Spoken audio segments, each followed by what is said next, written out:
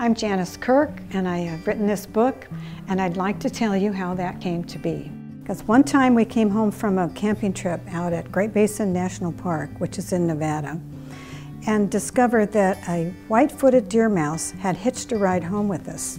And how did I find it? I found him in my purse. Can you imagine?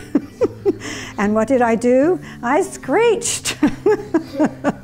And the kids, I mean, all the family laughed, you know, of course, they laughed. I have two kids, and they wanted to keep the mouse. That's what they wanted. So they set up a live animal trap, mouse-sized, and we tried, but that didn't work.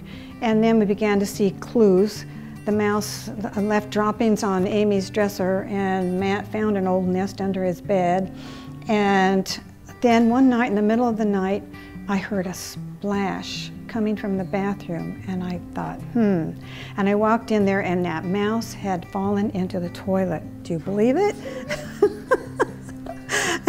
And I said, okay, Matt, come and get your mouse.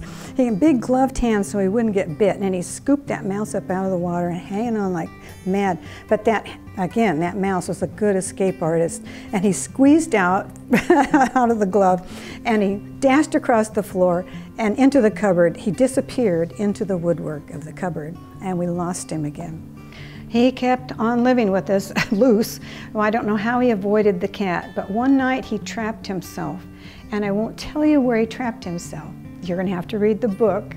I would spoil it to tell you. But finally we had him in a cage, and he lived with us for a long time for a mouse, 3 more years, and he was a great pet. We fed him more granola bars. That's what he was eating in my purse. So I decided to write the story and put all these interesting things that he did, all his escapades in there, and then a few I made up, of course. You have to make up things for a story. But one thing was true, and that is he had a secret talent which we didn't discover until we had him in the cage and could observe him for a while. And I'm not going to tell the story now. We're going to read the book. Are you ready? Chapter 1, The Chase. Worn sneakers shuffled closer and closer, and Milton dodged into the night shadows.